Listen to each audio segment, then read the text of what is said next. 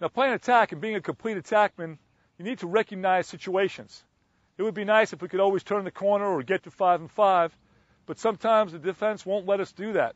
Sometimes we'll draw a double team, and you've got to know what to do once you get doubled. And we call this beat your man, draw 2, and then drag the double.